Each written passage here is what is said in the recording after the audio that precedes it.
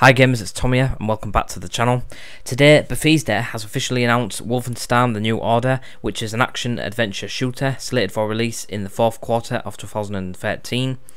So this game is being developed by Machine Games, a studio comprised of former key employees of Starbreeze, and Starbreeze are the developers behind the Chronicles of Riddick FPS games. So this is set for release on Xbox 360, PlayStation 3 and PC, and next generation consoles. Now, New Order takes place in 1960 after the Nazis have won World War II, reports GameSpot.